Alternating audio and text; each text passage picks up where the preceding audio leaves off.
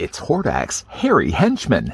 Here's a look at the new Mattel Master Universe Masterverse Princess of Power Grizzlor.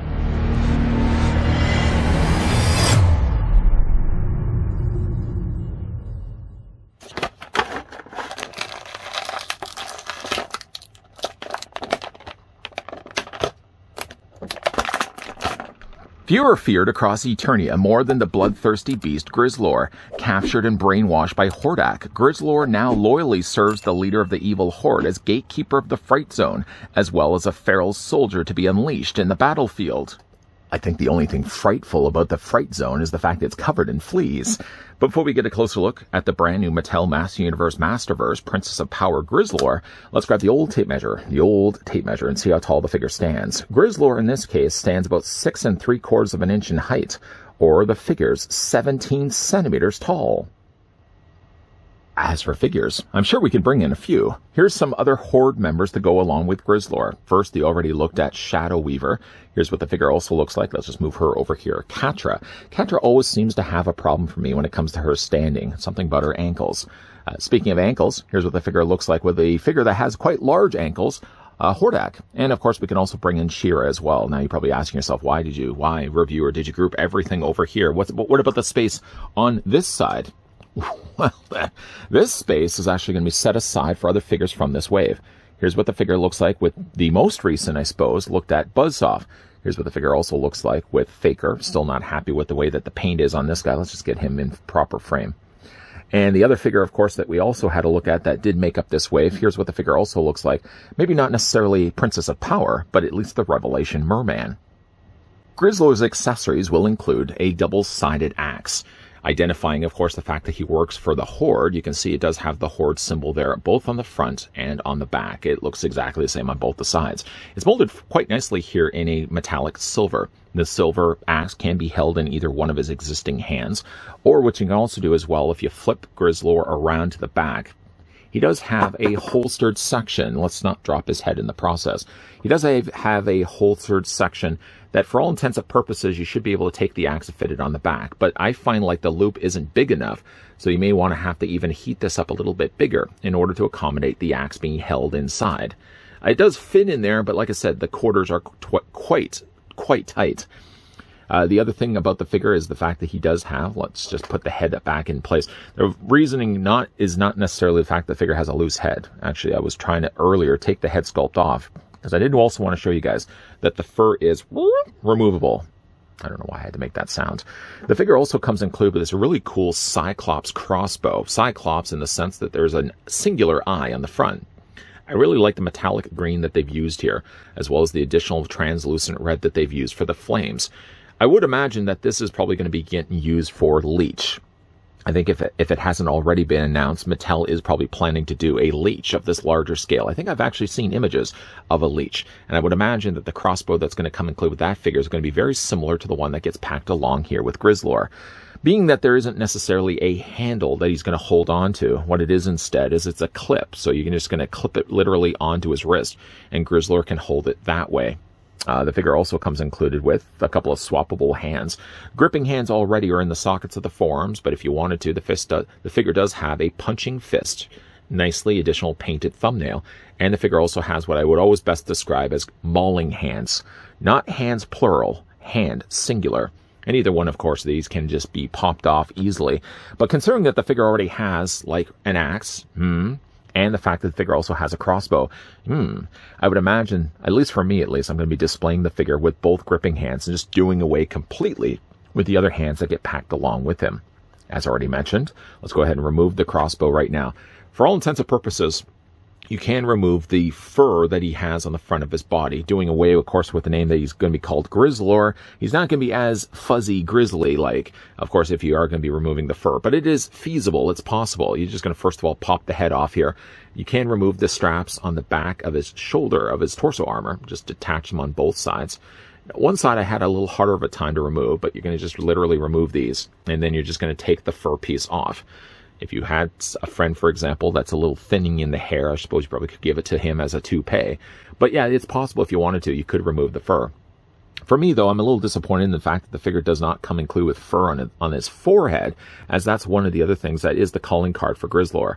Let's go ahead right now, pop the head back in place. We're obviously going to be talking about the head more in a moment. There we go. I didn't have it completely snapped in place. And let's go ahead just and strap everything back in, because I'd hate to think that his hairpiece is going to be falling off. That would be very awkward. But let's go ahead right now, just strap everything back in place.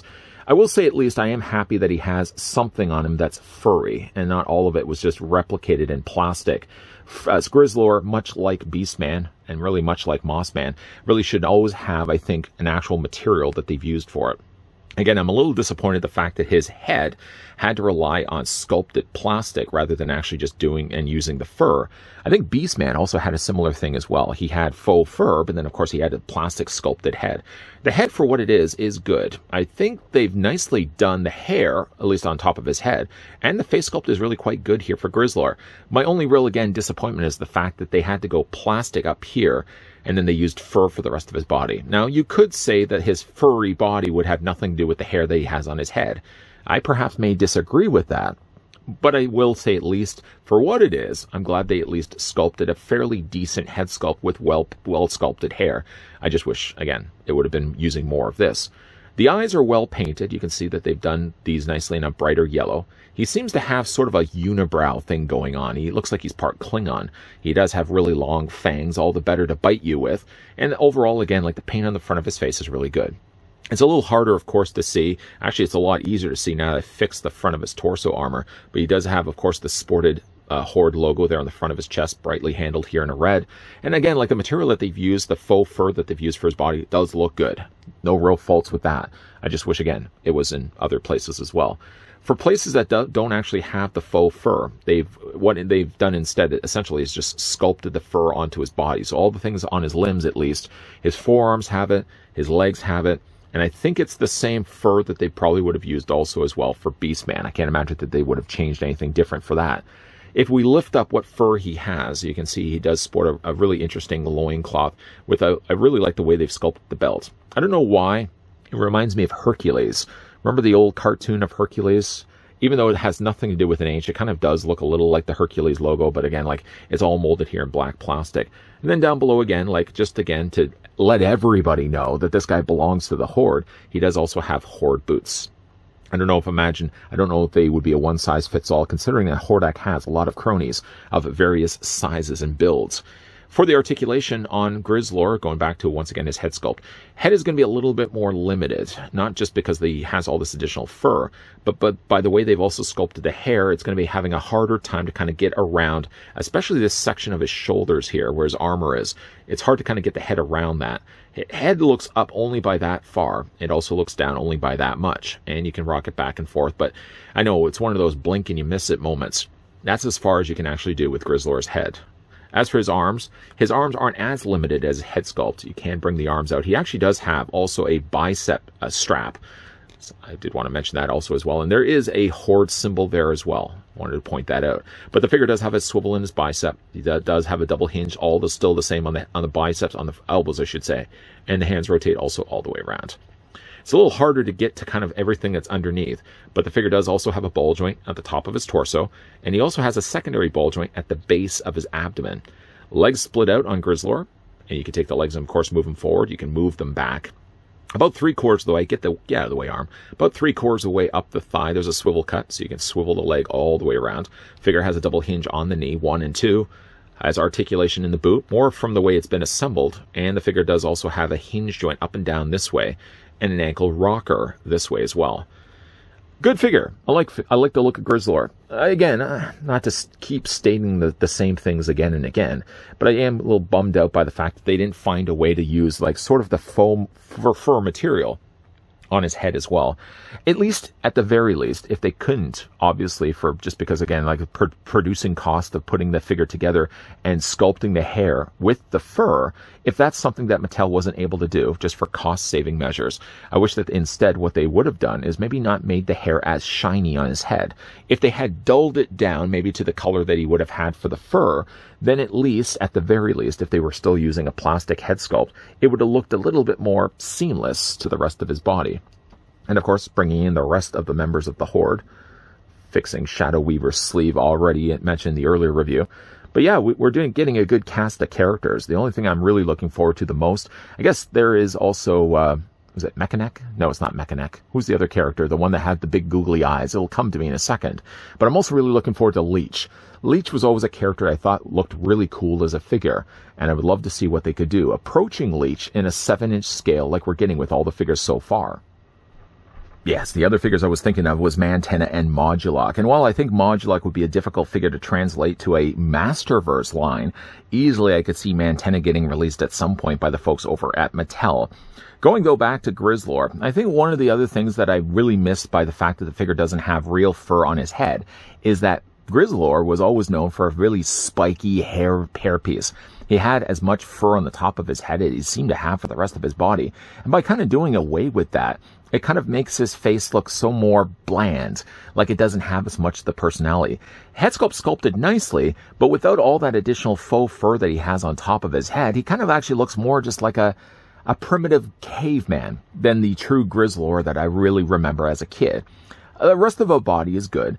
I would imagine they're probably using a lot of the same body components as the Beastman. Maybe not that we looked at before, because I've still yet to pick up the Masterverse Beastman. I'm sure I will at some point.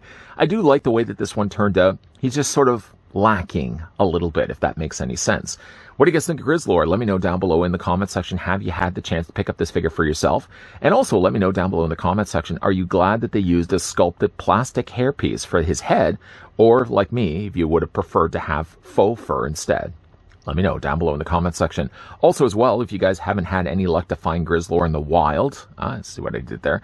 You can also click the link down below in the video description. That will, of course, take you on over to Entertainment Earth's website. That's where I actually, in fact, found this entire wave at a pretty good price, too.